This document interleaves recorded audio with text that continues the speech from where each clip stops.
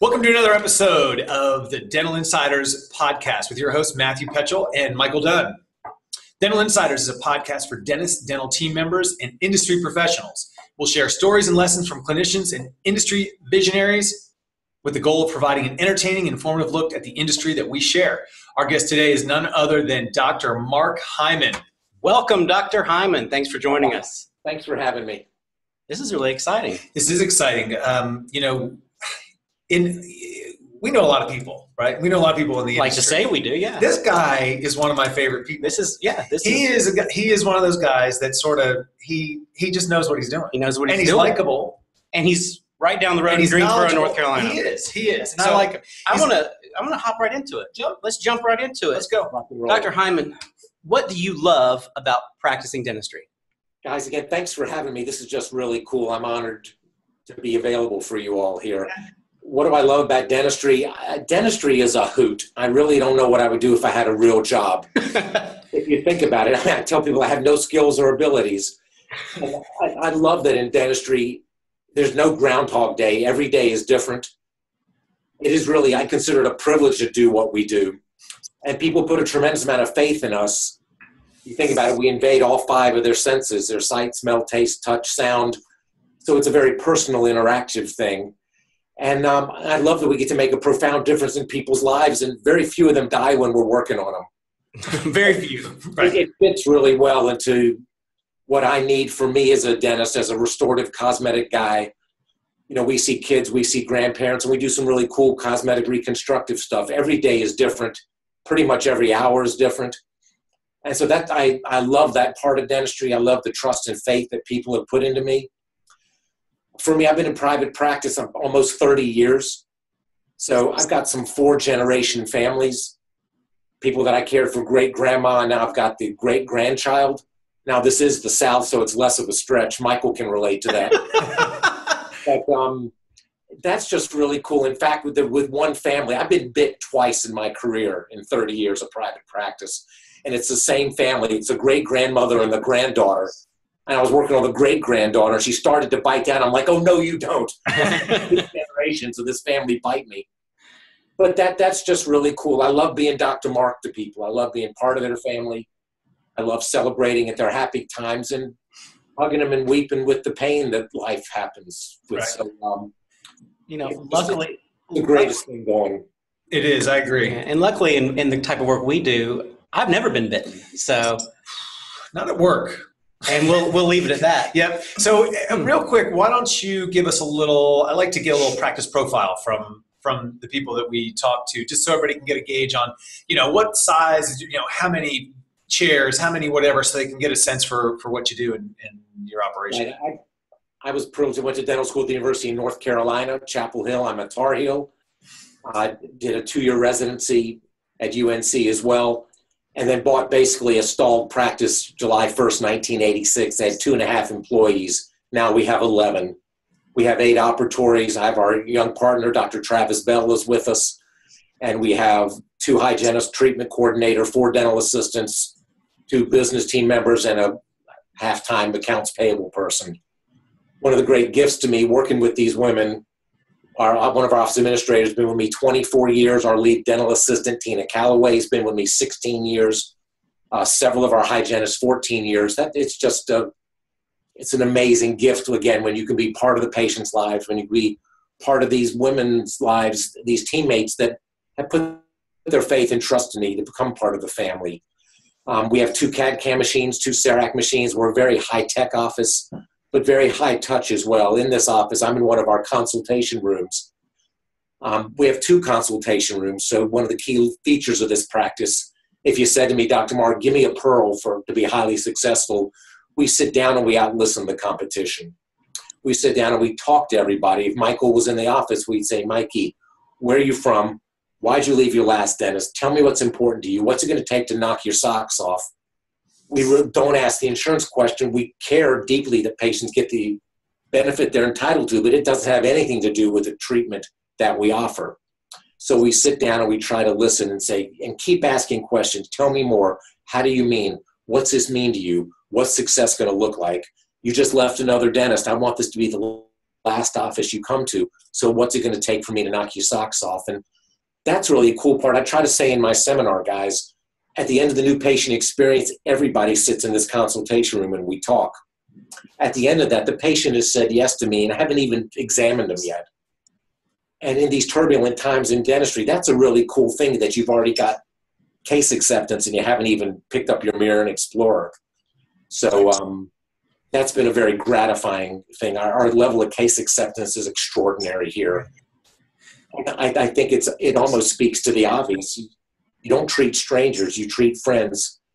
And Dale Carnegie organization says you buy from people you know, like, and trust. And so that's been a powerful thing for me. That's it. And did you learn that from a mentor, or is that something you've just believed all along, or how did you pick up on that? What was the moment that became so vitally important to you? Right, guys, I've stolen from everybody. So this is something I made up. My time inside of dentistry back in 1990, I started going to the Pankey Institute, went through all 6 levels, and I've taught at Pankey. I've gone to Spear out in Scottsdale, Arizona a bunch. So inside of dentistry, Pankey, Spear has been a tremendous impact on me, where Dr. Pankey talked about getting to know your patient. And then outside of dentistry, the time and work that I've spent with the Dale Carnegie organization, I say this in my seminars, who would like to study material titled How to Win Friends and Influence People. Right. You think? That's been tremendous. So every teammate in my office has taken some level of Dale Carnegie training. Everybody's read Dale Carnegie.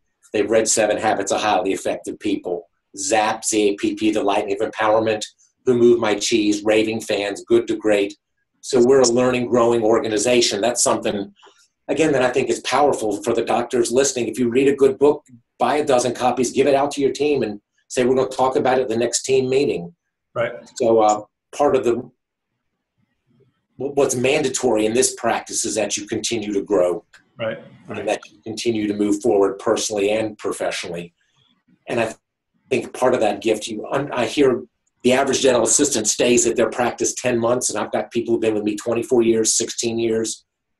That's just been one of the most gratifying things for me. Yeah, and that's a combination of a lot of things, right? It's picking the right people, which hiring is a big part of the job, and nurturing them and helping them. But I think we may have maybe unraveled a new business idea, which is Mark Hyman's dental book club. I think so. Where once a month we find a book that he recommends, and then we talk about it. I think we should go. There might be something here. We're gonna go buy that URL as soon as we're done here. Barnes & Noble or Amazon. Oprah's in big trouble, guys. Yeah. Exactly. Yeah, you may or may not be involved. We may just use a cartoon character, Dr. Mark. We'll see. No, of course we'll explore that and get back to you. So we're hearing you. I'm hearing in your voice a lot of passion, especially around a well-functioning team. Yeah. So if I were whether I'm a new dentist or an experienced dentist, what advice would you give for hiring new staff and the interview process for new staff members? Right, guys, I think I've got that one down cold. I screen resumes basically for big picture things, and then we have somebody come in and they spend a day in the office where they observe and they hang and they go to lunch with the team with my charge card. And basically I do what the team says. Because the times over 30 years when I've got bit in the butt is when I've said, oh, this person's great. And I've hired them and the team was like, but wait a minute. And so predominantly women are our auxiliaries in dentistry. And I like to say the teammates have ESPN. They have ESP. They read people better than males doctors do. Yeah. Yeah. So, I had one of the worst hires ever. A woman came in and said, I think Dean Smith is God. Longtime UNC basketball coach. And I agreed. I'm like, okay, you're hired. One of the worst hires ever. So that was stupid. And so really I trust the women, my teammates that I work for. That's the way I consider it. And they know what's going to work in our office. And if somebody comes in and says, well, when's my morning and afternoon break and when do I get a raise and what's in it for me, that's not going to fit in our office. I want people richly rewarded. I want to pay the highest salaries in town. I want the highest benefit package. But from that, we get an extraordinary effort back. Right. And someone come to me sometimes saying, man, I'd love to work for you. And I'm like, really? You think you want to come in early, work through lunch, stay late with a smile on your face? Yeah, if you really wanted that, come on, try it. Yeah, and I can actually say firsthand, because a couple years ago, do you remember I was up there and shot a video in your practice and got to see his team. I mean, talk about well-oiled. It's Top Gun. He describes it as Top Gun, but I call it a machine. I mean, smiling, happy, what can I do for you? All that. And I think we were shooting a video for Isolite. Yeah, I remember that. Years ago. Yeah, that was a good deal. Yeah, it was fun to see. So you mentioned the staff, which is so important. I think that's one of those things that most doctors realize is important. They realize it, right? They go, this is really important, but don't put that extra, the 100% into it, right? They don't put the emphasis on it. On the value of it. So you mentioned you just hired a new associate. Yeah. How'd that go? He's just a super duper star. Dr. Travis Bell actually was a patient of mine when he was 9 years old. And so I asked him, well, what do you remember about coming to see me when you were a little kid? And he said he used to wear Duke basketball shirts to the office. I went nuts and started squirting him and running around yelling at him. And he said, man, if this guy could be a dentist, anybody can. What's been really cool, guys, I've had 6 former patients go to dental school, and that's been really flattering. Oh, wow. So catching back up with him later in life, he played D1 football, worked for Merck Pharmaceuticals for 5 years, then went back, got his pre-dental requirements, finished dental school. So he's 34 years old. He's not fresh out of dental school. And one of the neatest things that I did is that, besides talking to a ton of the faculty at UNC, where I'm an adjunct professor as well, I worked a Missions of Mercy clinic with him, where I assisted him for a whole day. And instead of sitting around drinking a cup of coffee and checking out Facebook, he just tore through patient after patient after patient, extraordinary work ethic. At 3:30, they made him stop for lunch. He and I go to the lunch area. We went there. There was Chick-fil-A sandwiches, 2 chicken sandwiches. He picked his up, 2 bites, gone, said, let's roll back to the drill. And I was like, this guy reminds me of someone I used to know. Yeah. And it's been tremendous. You know, we work with Jameson Management. It's been just life-changing for our practice. I've worked with Kathy Jameson and her team for 15 years, and Dr. Bell spent a lot of time with them as well. So I think that's in conjunction. I think before you bring in anybody, I would say get your house in order, get your systems immaculate. And there are a lot of wonderful organizations in dentistry, but nobody does it better than Jameson Management.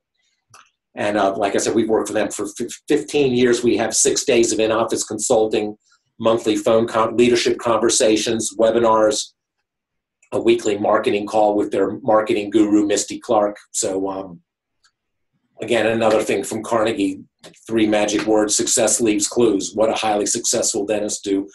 Every successful dentist I know has a coach. You know, and I would say that to people, if you don't think you need a coach and you don't have the practice of your dreams, why not?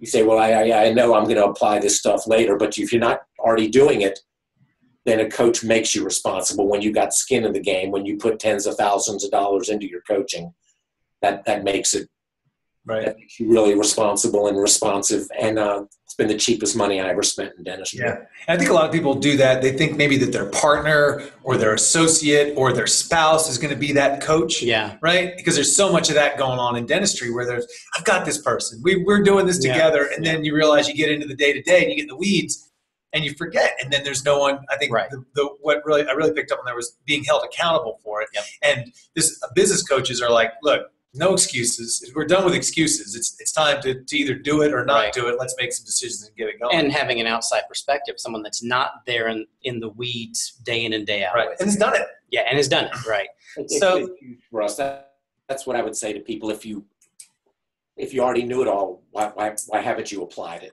Yep. And the inertia kills me, because basically, at minimum, when you bring in exquisite coaching like Jameson, you only go up 30%. When I brought them in, I never once said I want to make more money. In a 24-month period, they added over $500,000 to our already 7-figure practice.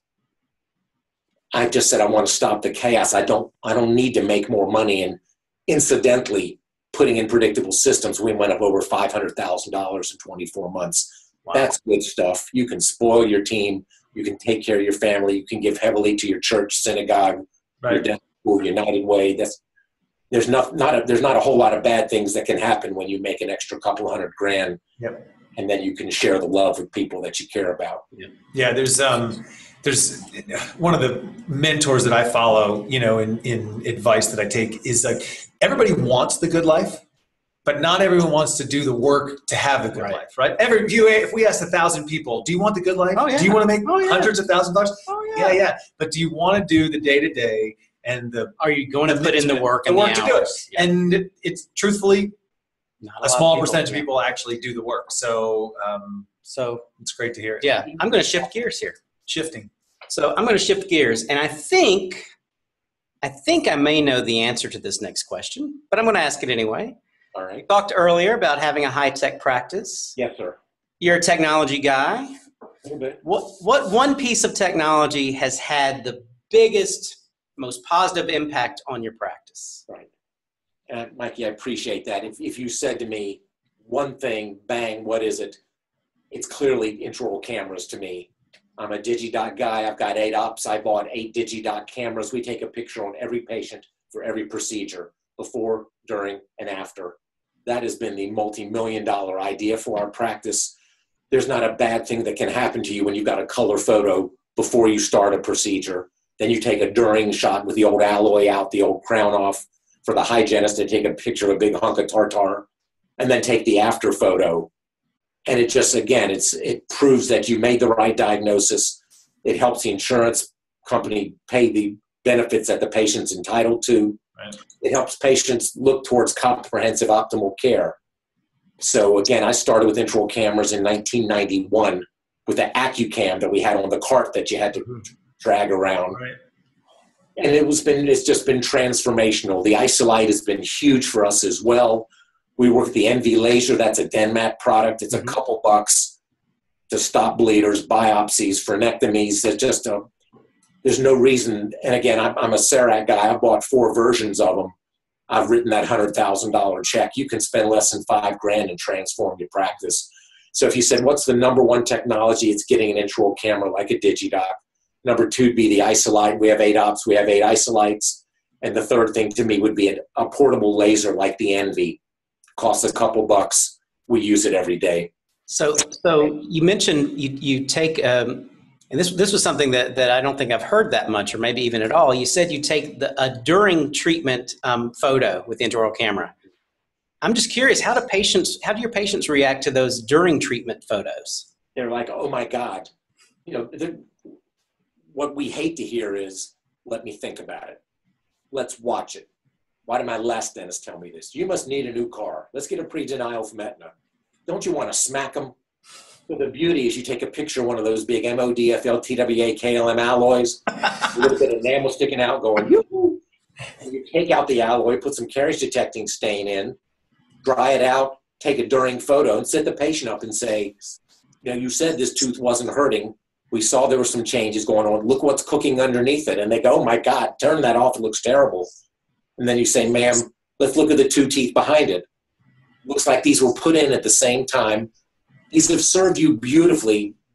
Ma'am, it just looks like it's past its expiration date. That's the verbal skills that we use.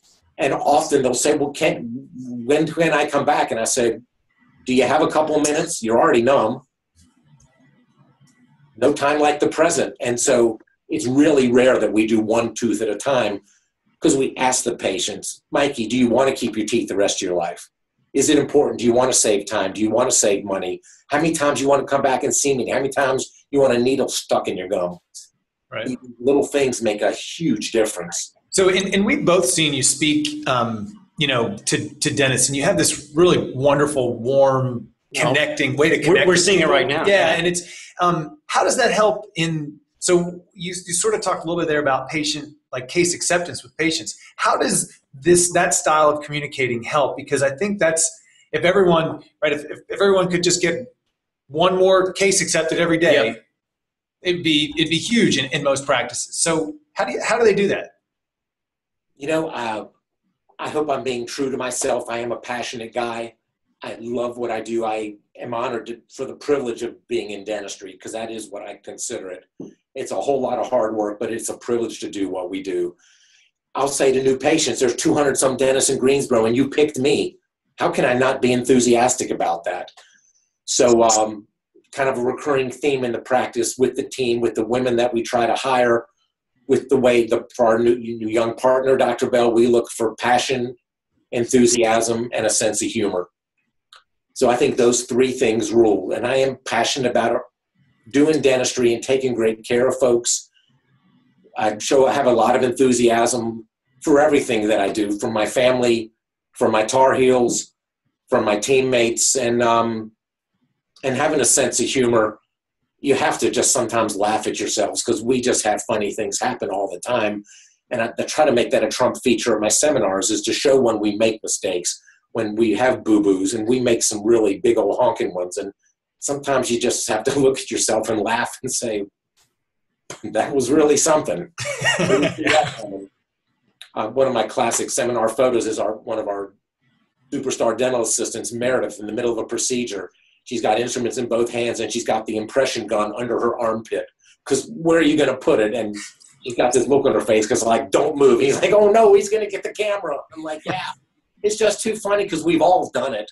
Right. And I appreciate your nice words about my seminars. I love teaching, and I love getting up and sharing the story of our type of dentistry. And I think one reason I've been successful from the podium is I show the real world of private practice, and I show our mistakes. I show when I've gotten fired, when I got cocky during a case, didn't get a good pre-op, didn't get a good bite, got ahead of myself, didn't get a good consent for something. It happens. The best of the best stub their toe, and man, I sure fall face first and face plant all the time. And I'm just very humbled by that. There's a whole lot of people in dentistry that are a lot smarter than me and have better hands, but there are few people in my mind that outwork me and that outwork my team. And that just makes me really proud.